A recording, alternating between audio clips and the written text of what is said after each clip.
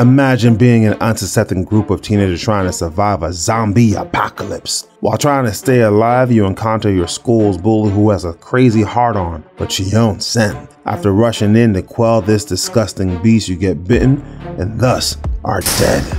Well, in today's video, we're going to talk about how to beat and survive Gwi Nam. We're going to first talk about his backstory, his powers and mutation, and how to beat and destroy Gwi Nam from the lens of the survivors. We will apply some core strategies and do everything we can to survive the rooftop scene during the first encounter. Before we begin, please make sure to smash that like button and subscribe if you like this type of content.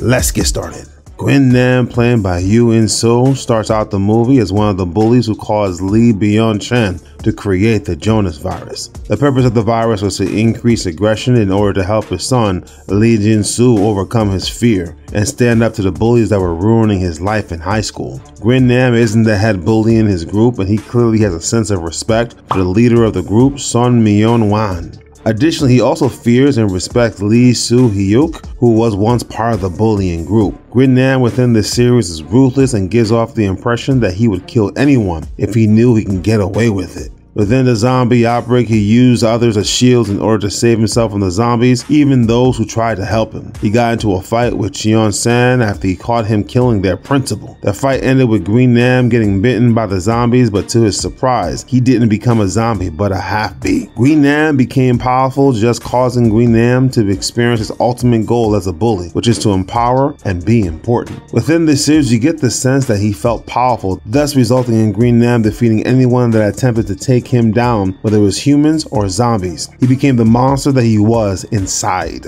At the end, he chased Cheon Sen to get his revenge, and it was actually pretty petty. Gwi Nam thought he would never die and became the ruler of all. He died when Cheon Sen dragged him into the fire with him. Even though I believe we will see him in season 2 due to his regenerative powers, and that's just my personal theory. Now let's take a minute to talk about Gwi Nam and his abilities. Once bitten, the virus gave Gwi Nam a heightened healing factor that makes him nearly immortal. We see evidence of his healing abilities throughout the series, as the protagonist seemed to love to throw him down flights of buildings. He was thrown down the building on 3 separate occasions, and in each instance he got up within minutes only to continue pursuing our group. Gwi Nam is able to retain his sense of self despite being viciously mauled by a pack of zombies, which makes the virus within Gwi Nam even more dangerous. Having all the supposed strength of a zombie while being able to overcome its glaring weakness provide Gwi Nam with a clear advantage. Additionally, the virus and the freedom that he has now to operate further reveals his true character and how he uses his new strength. This is in sharp contrast to the other half-bees who've learned to control their urge, like Cho Nam Ra. We also know that due to either the mutant variations or the fact that he consumed human flesh, that Gwi Nam has increased strength and speed. We see evidence of this increased speed and strength in episode 11 and in the fight scene on the rooftop. Now that we have the background, let's talk about how we can beat Gwi Nam. In order to formulate a plan, let's break down the first major fight scene within the rooftop. Within this scene, we see Gwi Nam with a single arm throw back Nam on Jo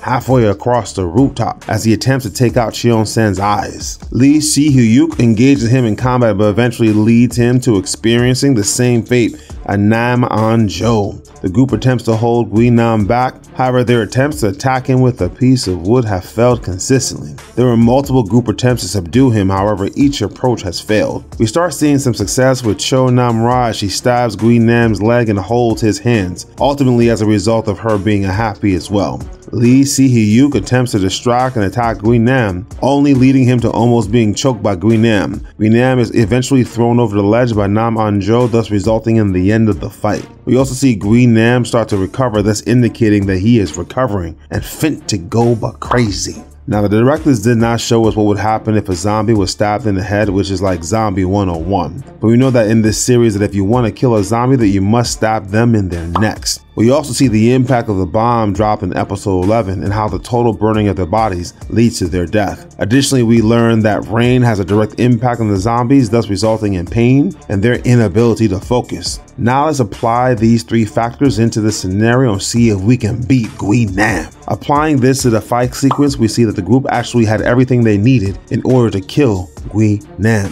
In multiple instances, the team broke wooden chairs across Gwi Nam's body, thus resulting in a number of broken pieces, thus leading to the fight opportunity to kill Gwi Nam. While holding Gwi Nam, the group could have held him down while two members used the broken pieces to stab Gwi Nam either in the head or neck. This particular scene serves as an excellent opportunity for us to go buck crazy on Gwi Nam and lay down some justice. The next opportunity to apply what we know on how to kill Gwi Nam would be to put him on fires. Nam and Joe grab a piece of rebar only to thrust it against Gwi Nam's body. By the way, you've seen that this strategy has failed on multiple occasions, so why attempt to do it again? Instead, taking the time to light Gwi Nam on fire rather than apply the same failed strategy would have worked. Additionally, there are multiple pieces of wood in this scene that could have been used to light and beat Gwi Nam while Nam Anjo was holding him down. This means that the group would need to test various strategies and find the right strategy that worked given this situation. Since they've had this opportunity, it's important that they are working together and working cooperatively. Additionally, the group recognized that the rain has a direct impact on zombies and Gwi Nam. Now, one of the things that I think is extremely important is that when you throw a man over a ledge, you should want to make sure that he is actually dead, especially since he's come alive at least once. Within this particular scenario, it might have been a good idea to go on the offensive while the rain was actually going, so that you can proceed and do what you need to do. However, I personally believe that in season 2, we're going to see that Gwi Nam is regenerating and he's fit to go buck crazy. So what are your thoughts, and what would you do, and how would you attempt to beat Gwi Nam? Please make sure to smash that like button and write your ideas in chat, and thanks for watching.